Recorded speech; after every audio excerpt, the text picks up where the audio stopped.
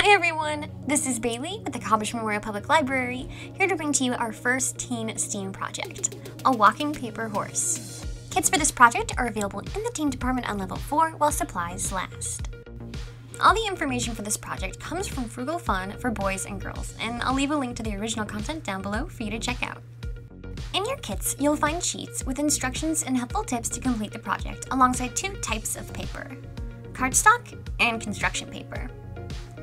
You'll also need a ruler, a pair of scissors, and a writing utensil. The first thing you'll want to do is choose which paper you want to initially experiment with. Regardless of which you choose, the paper horse will be made the exact same way. The 2 papers are just there for you to make more than one horse with, and it gives you space to modify your designs, testing for differences and precision. So you can use both and see how your horses turn out. I'll demonstrate the walking horse with construction paper. Begin the horse by drawing a rectangle with the specified dimensions, 15 centimeters long and 4.5 centimeters high. As you mark out your 15 centimeters in length, you can divide this space into 3 equal sections that are 5 centimeters long each. In terms of height, you'll want to divide the 2 outer boxes that are 5 centimeters long into 3 additional sections that run horizontally. Each of these should be 1.5 centimeters.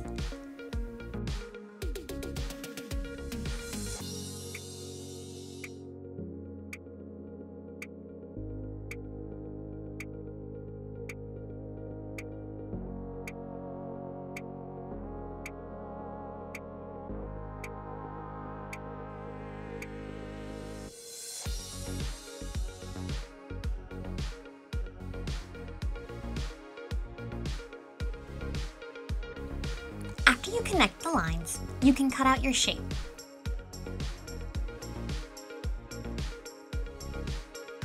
Like the previous diagram showed you, the 4 outer corners will be the legs, the middle section is the body, and the 2 inner pieces will be the head and tail.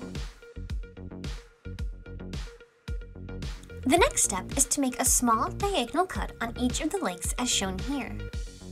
These marks will allow the horse to truck back and forth when it's on an incline.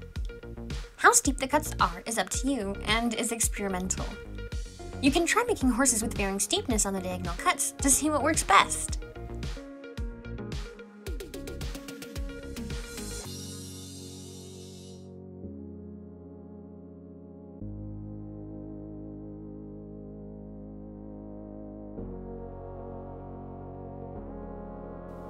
Now, you can cut off the slanted lines on the legs as well as cut along the portions of your horse that correspond to the green dashed lines, as indicated by the diagram on the screen.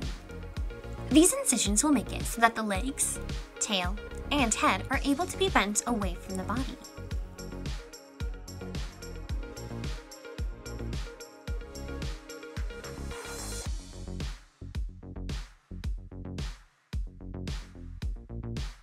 The head and tail can be bent up toward the body, while the legs go in the opposite direction by being folded downward so that the paper can stand.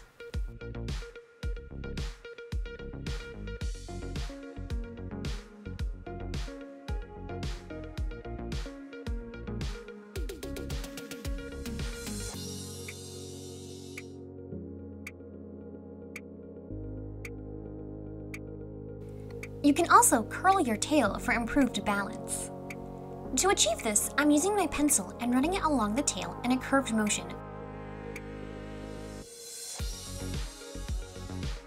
For the head, we're going to try to make it resemble a horse by folding it in half downward. Now that there's a crease at the head portion of the construction paper, you have a more distinguished head and neck. Extend the paper back out and curve the sides of the head upwards and inwards to create a snout or muzzle.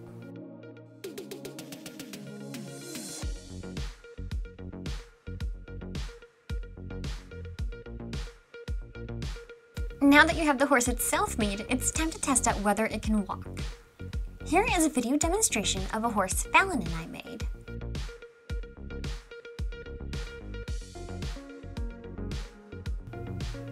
Test the horse on different slopes with varying heights, and employ materials that have varying amounts of friction to see how it affects the horse's ability to move down it.